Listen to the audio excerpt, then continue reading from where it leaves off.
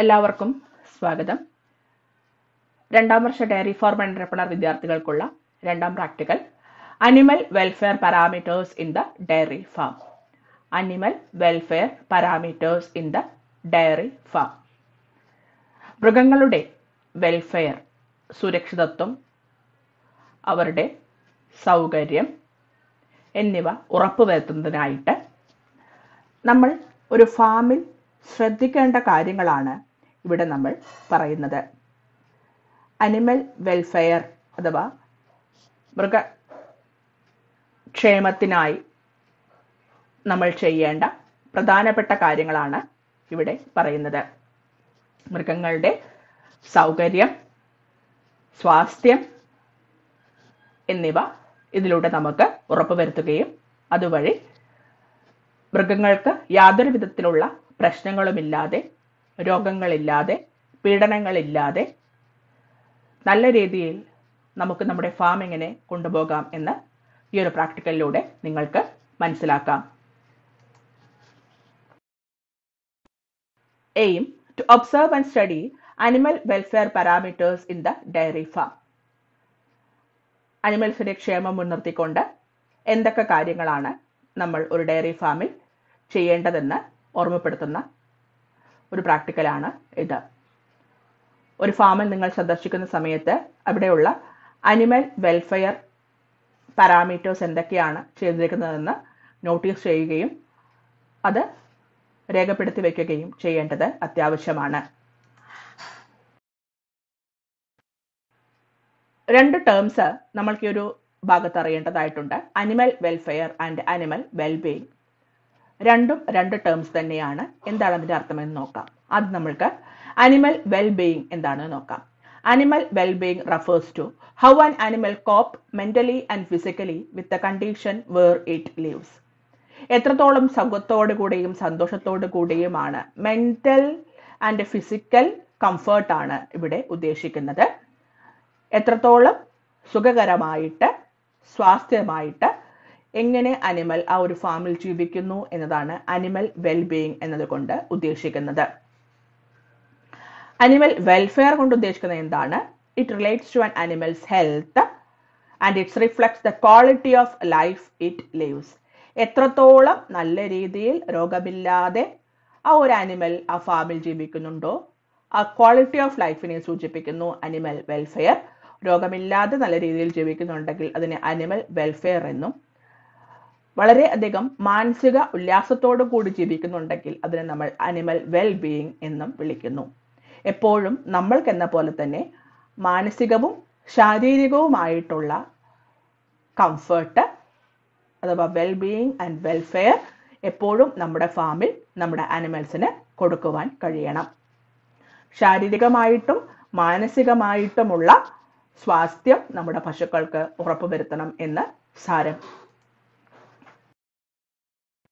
Animal welfare and animal wellbeing എന്ന ടേമിൽ പറയുന്ന സമയത്ത് അവിടെ നമ്മൾ ഒരു അനിമലിന്റെ വെൽഫെയർ ആൻഡ് വെൽബീയിങ് അഷ്വർ ചെയ്യാനായിട്ടുള്ള കുറച്ച് കാര്യങ്ങളാണ് ഈ ഒരു അനിമേഷനിലൂടെ നിങ്ങൾക്ക് മുന്നിൽ തന്നിരിക്കുന്നത്.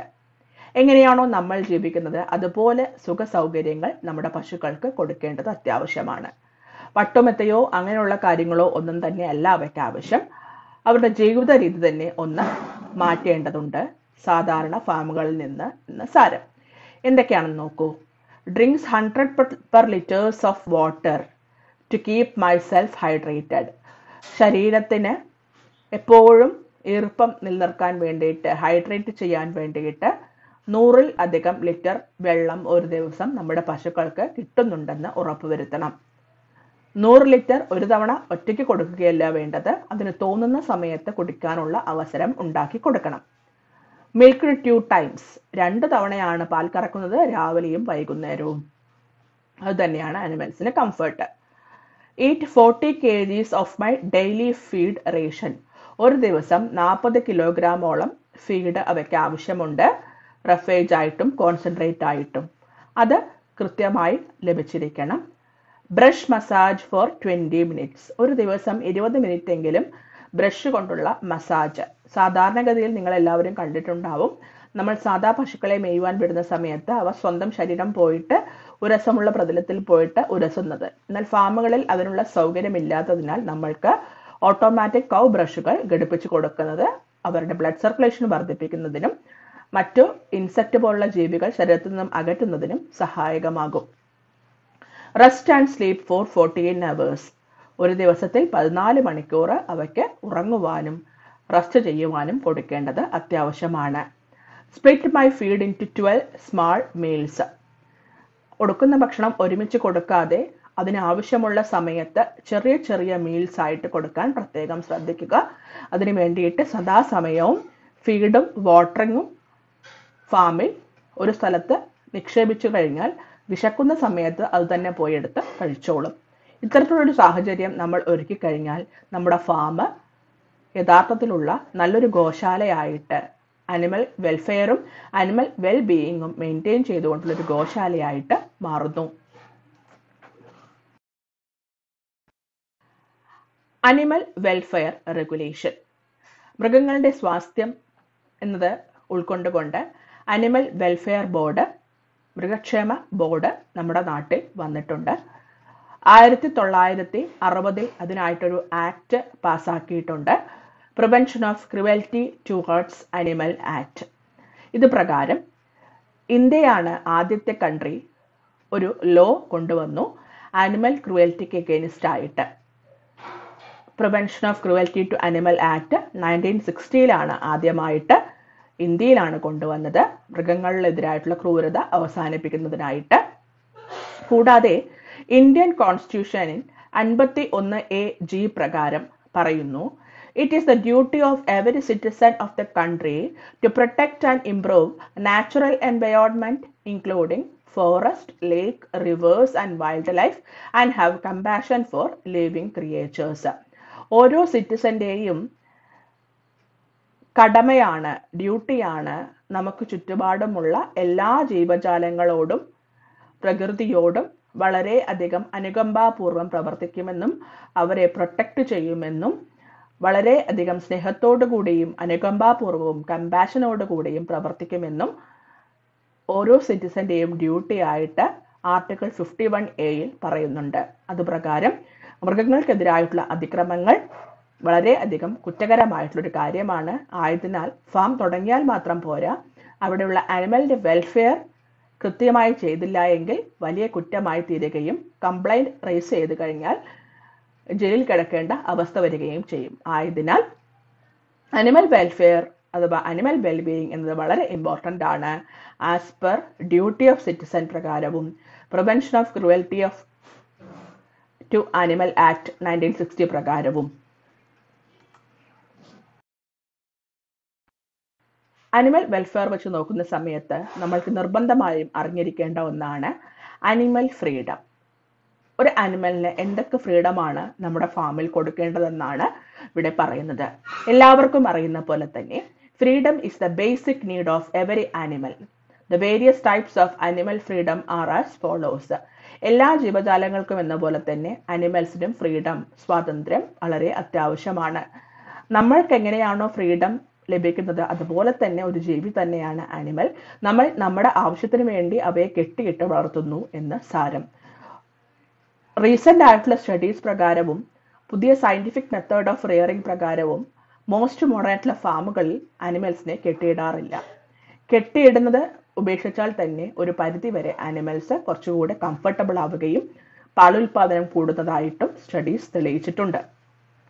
അങ്ങനെ നോക്കുന്ന സമയത്ത് അനിമൽസിന് നിർബന്ധമായിട്ടും ഉണ്ടായിരിക്കേണ്ട ഫ്രീഡത്തിന്റെ കാര്യങ്ങളാണ് ഇവിടെ പറയുന്നത്. നിർബന്ധമായും പഠിച്ചിരിക്കുക. Freedom for hunger and thirst, freedom from discomfort, freedom from pain, injury or diseases. ഓരോന്നും നമുക്ക് നോക്കാം. Freedom for hunger and thirst. ഇഷ്ടമുള്ള സമയത്ത് ഭക്ഷണം കഴിക്കാനും ഇഷ്ടമുള്ള സമയത്ത് തീറ്റിയെടുക്കാനുമുള്ള സ്വാതന്ത്ര്യമാണ് ഏറ്റവും ആദ്യം നമ്മൾ കൊടുക്കേണ്ടത്. അങ്ങനെ രീതിയിൽ ഭക്ഷണം എടുക്കുന്ന സമയത്ത് അനിമൽ ആവശ്യത്തിന് മാത്രം കഴിക്കുകയും ശരീരത്തിന് ആവശ്യമുള്ള പോഷണങ്ങൾ ഉറപ്പാക്കുകയും ചെയ്യുന്നു. ഇതുവഴി നല്ലൊരു ഹെൽത്തും വിഗറും നമ്മുടെ അനിമൽസിന് കിട്ടുന്നു. Freedom for hunger and thirst. It means animal have access to drinking water and fodder which are necessary for their health and vigor. ആവശ്യമുള്ള സമയത്ത് ആവശ്യമുള്ള അളവിൽ തീറ്റയും വെള്ളവും ഉണ്ടെന്ന് ഉറപ്പുവരുത്തേണ്ടത് ഓരോ ഡയറി ഫാമിലെ ഓണേഴ്സിന്റെയും ചുമതലയാണ്. Freedom from discomfort. It means providing suitable environment such as shelter and comfortable resting area to the animal. അനിമൽസിന്റെ വലിപ്പത്തിനനുസരിച്ചും അവയുടെ പ്രായത്തിനനുസരിച്ചുമുള്ള നല്ല രീതിയിലുള്ള ഒരു ഷെൽട്ടർ, റെസ്റ്റിംഗ് ഏരിയ എന്നിവ കൊടുക്കേണ്ടത് നമ്മുടെ ഉത്തരവാദിത്വമാണ്. അതായത് നല്ല രീതിയിൽ അവയ്ക്കൊന്ന് കിടക്കാനും കൈകാലുകൾ നിവർത്തി കിടക്കാനുമുള്ള സൗകര്യം നമ്മൾ കൊടുക്കണം. ഒരു കാരണവശാലും വളരെ കൺജസ്റ്റഡ് ആയിട്ടുള്ളൊരു ഏരിയ അനിമൽസിന് റെസ്റ്റിംഗ് ആയിട്ട് കൊടുക്കരുത്. റിലാക്സ് ആയിട്ട് കിടക്കാനും ഇരിക്കാനും നിൽക്കാനും പറ്റിയ ഒരു സാഹചര്യം നമ്മുടെ പശുക്കൾക്ക് ഉണ്ടായിരിക്കണം. Freedom from pain, injury or diseases. വേദനയില്ലാതെയും മുറിവുകൾ പറ്റാതെയും രോഗം വരാതെയുമുള്ള ഒരു സാഹചര്യം നമ്മുടെ ഫാമിൽ ഉണ്ടാക്കിയെടുക്കണം. അതായത് it relates to treating diseases and injuries in animals and preventing their occurrence. It also refers to frequent diagnosis and checkups. നമ്മുടെ ഉത്തരവാദിത്വമാണ് രോഗം വന്നാൽ ചികിത്സിക്കുക, രോഗം വരാതിരിക്കാനുള്ള സാഹചര്യം ഒരുക്കി കൊടുക്കുക, കൂടാതെ കൃത്യരീതിയിലുള്ള പരിശോധന, കൃത്യസമയത്തിലുള്ള പരിശോധന, ട്രീറ്റ്മെന്റ്, പരിചരണം ഒക്കെ കൊടുക്കേണ്ടത് നമ്മുടെ ഉത്തരവാദിത്വമാണ്. ടൈം ആയിട്ടുള്ള വാക്സിനേഷൻ, ടൈം ആയിട്ടുള്ള ഡീവേമിംഗ് ഒക്കെ ചെയ്യേണ്ടത് നമ്മുടെ ഉത്തരവാദിത്തമാണ്. കൃത്യമായ സമയത്തുള്ള വാക്സിനേഷനും ഡീവേമിങ്ങും നല്ലൊരു സാഹചര്യവും ക്ലീനിങ് ഒക്കെ ചെയ്തു കഴിഞ്ഞാൽ തന്നെ ഒരു പരിധി വരെ അവയ്ക്ക് ആവശ്യമായിട്ടുള്ള freedom from pain, injury or diseases, രോഗമില്ലാത്ത അവസ്ഥ നമ്മൾക്ക് ഉണ്ടാക്കി കൊടുക്കാൻ പറ്റുന്നു. 3 പ്രധാനപ്പെട്ട animal freedom: freedom for hunger and thirst, freedom from discomfort, freedom from pain, injury or diseases. ഇനിയുമുണ്ട്.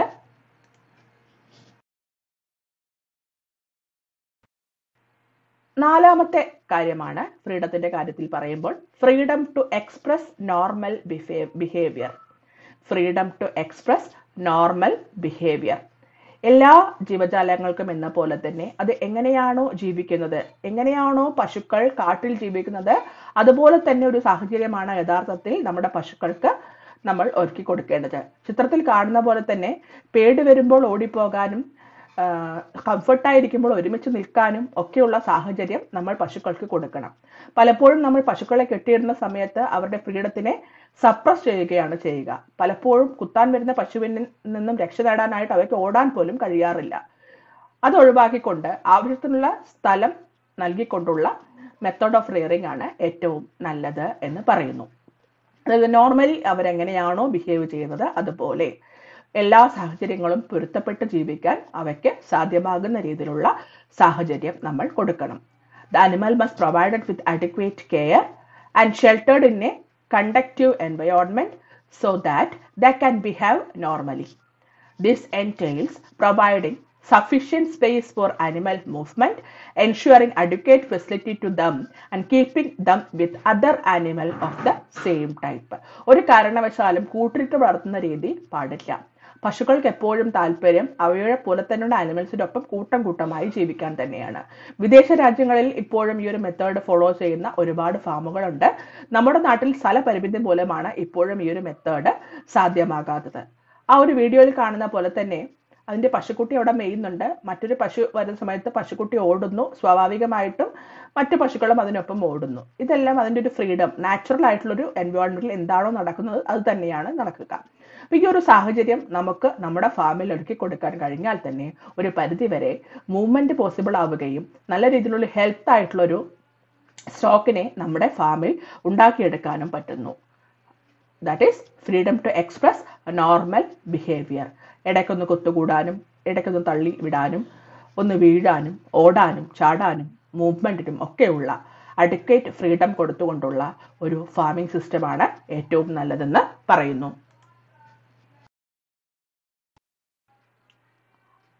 അടുത്തതായിട്ട് 5ാമത്തെ ഫ്രീഡമാണ് freedom from fear and distress.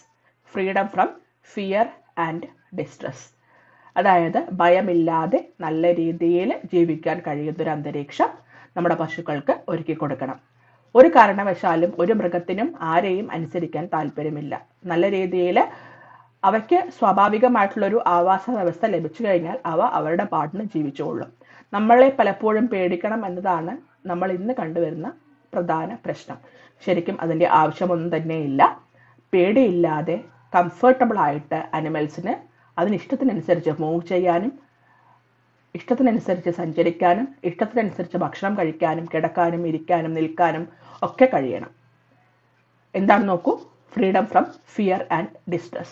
It means the animal must not be subjected to any sort of mental trauma like fear, loneliness, anxiety. ഒറ്റയ്ക്കാണെന്ന് തോന്നരുത്, പേടി ഉണ്ടാവരുത്, അനാവശ്യമായിട്ടുള്ള ആകാംക്ഷ ഉണ്ടാകരുത്.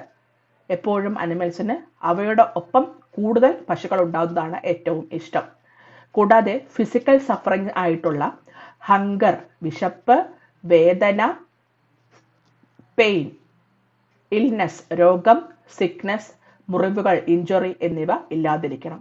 അതായത് mentally and physically അനിമലിന് യാതൊരുവിധ പ്രശ്നങ്ങളുമില്ലാതെ വളർത്തുന്ന രീതിയാണ് ഓരോ അനിമൽസും ഇഷ്ടപ്പെടുന്നത്. It must be ensured that animal get the following 5 basic freedom. താഴെ പറഞ്ഞിരിക്കുന്ന 5 കാര്യങ്ങൾ ശ്രദ്ധിച്ചാൽ ഇവ നമ്മുടെ പശുക്കൾക്ക് ലഭിക്കുന്നുണ്ടെന്ന് ഉറപ്പുവരുത്താം. താഴെ നിങ്ങൾ കാണുന്ന ചിത്രത്തിൽ കാണാം, ഒരു ഓട്ടോമാറ്റിക് കൗ ബ്രഷ് അവിടെ കാണുന്നുണ്ട് അല്ലേ. അപ്പൊ അതിന് ആവശ്യമുള്ള സമയത്ത് ആ കൗ ബ്രഷിൽ പോയിട്ട് തിരക്കുന്ന സമയത്ത് അതിന്റെ ശരീരത്തിലൂടെ ആ കൗ ബ്രഷ് ഒന്ന് ഓടുന്ന സമയത്ത് ഒരു ഫീലിംഗ് അവയ്ക്ക് ലഭിക്കുന്നു, ഒരു നാച്ചുറൽ ഒരു ഫീലിംഗ് ലഭിക്കുന്നു. അതിനാവശ്യമുള്ള സമയത്ത് അതുപോലെ ചെയ്തോളും. ഒരെണ്ണം കഴിയുമ്പോൾ അടുത്തത് പൊയ്ക്കോളും. അവിടെ നമ്മുടെ നിയന്ത്രണം ഒന്നും തന്നെ ആവശ്യമില്ല. ഇത്തരത്തിലുള്ള ആവശ്യമുള്ള സമയത്ത് നിൽക്കാനും ആവശ്യമുള്ള സമയത്ത് നടക്കാനും ആവശ്യമുള്ള സമയത്ത് എണീറ്റ് നിൽക്കാനും ആവശ്യമുള്ള സമയത്ത് കിടക്കാനും കൈകാലിൽ നിവർത്താനുമുള്ള ഒരു സാഹചര്യം ഒരുക്കിക്കൊണ്ടുള്ള കാറ്റിൽ ഫാമാണ് ഏറ്റവും നല്ലത് അനിമലിന്റെ വെൽഫെയർ ആൻഡ് വെൽബീയിങ് എന്നിവ നോക്കുന്ന സമയത്ത്. 5 പോയിന്റ്സ് ശ്രദ്ധിക്കൂ. ടു മൂവ് അറൗണ്ട്, ഇഷ്ടമുള്ള സമയത്ത് നടക്കാൻ. ടു ഗ്രൂം ദൻസെൽഫ്, സ്വയമായിട്ട് ശരീരമൊക്കെ ഒന്ന് ഗ്രൂം ചെയ്യാനായിട്ട്. ഗ്രൂമിങ് എന്നാൽ ഒന്ന് ഉരയ്ക്കാനൊക്കെ വേണ്ടിയിട്ട് കൗ ബ്രഷിന്റെ സഹായത്താൽ. ടു ഗെറ്റ് അപ്പ്, ആവശ്യമുള്ള സമയത്ത് കിടക്കുക, ആവശ്യമുള്ള സമയത്ത് എഴുന്നേൽക്കുക. ടു ലൈ ഡൗൺ, കിടക്കുക. ടു ഗെറ്റ് അപ്പ്, എഴുന്നേൽക്കുക. ടു സ്ട്രെച്ച് ദെയർ ലിംസ്, കൈകാലുകൾ നിവർത്തുക. ഇതെല്ലാം അവരുടെ ഇഷ്ടത്തിനനുസരിച്ച് ചെയ്താൽ മാത്രമേ അവയ്ക്ക് കംഫർട്ട് ലഭിച്ചു എന്ന് നമുക്ക് ഉറപ്പുവരുത്താൻ പറ്റുകയുള്ളൂ. ഇതൊന്നും നമ്മൾ നിയന്ത്രിക്കേണ്ട കാര്യമല്ല എന്ന് സാരം. എന്തൊക്കെയാണ് ആക്ടിവിറ്റീസ് എന്ന് നോക്കൂ. What is animal welfare? Prevention of cruelty to animal act came into existence on dash. List out the animal freedom to be considered while starting a dairy farm. എല്ലാ ഭാഗവും മനസ്സിലായിട്ടുണ്ടാകുമെന്ന് വിശ്വസിക്കുന്നു. അടുത്ത ഭാഗവുമായിട്ട് നമുക്ക് വീണ്ടും കാണാം.